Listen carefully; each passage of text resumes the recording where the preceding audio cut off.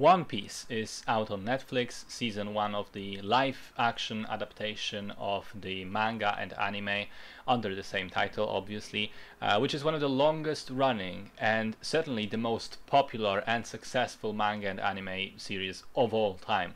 The manga started all the way back in 1997 and the anime in 1999, and they're both still running weekly without any major longer breaks.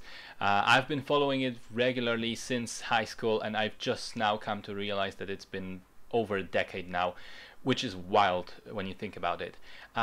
So I do have to start this review with a little bit of a background. See, live action anime adaptations historically have been pretty awful. I mean, you look at stuff like Dragon Ball Evolution, Avatar The Last Airbender, Death Note, Ghost in the Shell, very recently Cowboy Bebop, also on Netflix. All of them failed miserably. Somehow it's always been impossible for their creators to recapture the spirit of the animated originals into the more grounded live action sort of setting.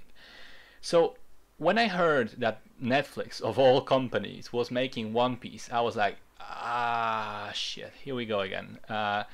In fact, I was even more pessimistic than usual, because if you had just asked me straight up which of the anime series that I've seen would be the most difficult to adapt to live action, I would have said One Piece without a doubt.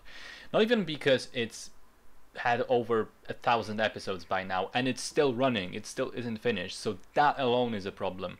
But mainly because it's so unbelievably wacky. I mean, it's a show about pirates, but it also features ninjas, samurai, fishmen, and mermaids, talking animals, people with various magic superpowers. The main character can stretch his body like rubber, and his crew at this point in time include, but are not limited to, a swordsman who fights using 3 katanas at the same time, one in each hand and the third one in his mouth, held between his teeth. Nonsense. A pervert skeleton musician with an afro who routinely asks female characters to see their panties. A talking reindeer who looks more like a cartoon version of a raccoon and is mistaken for a raccoon routinely by other characters. I mean, there are outlandish people in the anime and in the manga who very often look or behave in absolutely crazy ways, and sometimes it's not even commented on or explained in the universe. It's sort of just who they are, and so on and so forth. In a nutshell, it is one of the most cartoonish animes in existence. It relies very heavily on the tools of the animated medium to be what it wants to be. So, of course, there was only one way that the live action adaptation could go, and that was straight to the trash can. But I wanted to check it out anyway because of that, stupid, morbid curiosity, just to experience how much of a train wreck it would end up being. And having now finished the whole 8-episode season, I have to say it's pretty fantastic. I mean, I still can't believe I have to say these words, but the creators have absolutely nailed the tone and the atmosphere of the original and managed to tap into what makes that great. I've read that Eiichiro Oda, the manga writer, the manga creator, was heavily involved in the show's production, and he had a lot of say in what they could do, what they couldn't do, to ensure that it would stay true to the original. So perhaps that is the reason, or one of the reasons, why so many of the things worked. I mean, the casting is splendid. Most of the characters look, and more importantly, behave exactly like they would on the pages of the manga. There's a crazy amount of attention to detail with the sets, the costumes, the hairstyles, dialogue, and so on. The performances are pretty good. Most notably, Iñaki Godoy is fantastic as Luffy. He really captures his upbeat, positive vibe. The story, even though it changes some things, remains mostly faithful to the manga in terms of the events, and again, more importantly, it remains completely faithful to the manga in spirit. The character motivations and the goals stay the same.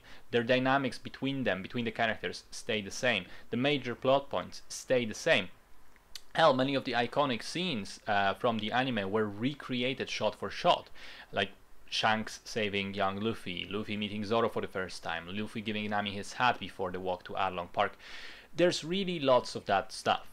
And perhaps at the heart of all this success is the thing that I think so many of the other adaptations just miss completely, which is that One Piece is not embarrassed of its anime roots. It's not afraid of being goofy, silly, sometimes downright stupid, just like the original was, because the showrunners realized, well, this is why people love the original. This is what worked about it. And you know, it even sort of looks that way.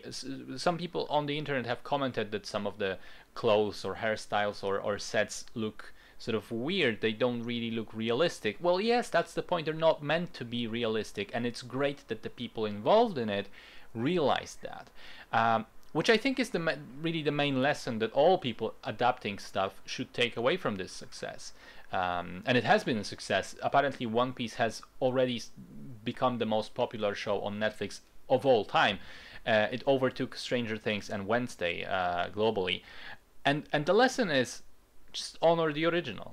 Stay true to what you're adapting. Because if you're adapting a beloved property that has loads of fans already, I mean, there's a reason why it's beloved. There's a reason why those people became fans in the first place. And you should identify that reason and keep that untouched. And I feel that that's exactly what happened in One Piece, and I couldn't be happier as a result. All in all, they just knocked it out of the park with this one. I loved the adaptation, although to be fair, I still prefer the anime between the two, obviously. But I liked it. I liked it a lot, and I hope that Netflix isn't afraid of throwing money the way of the show and funding the next seasons so that we can see the saga continue.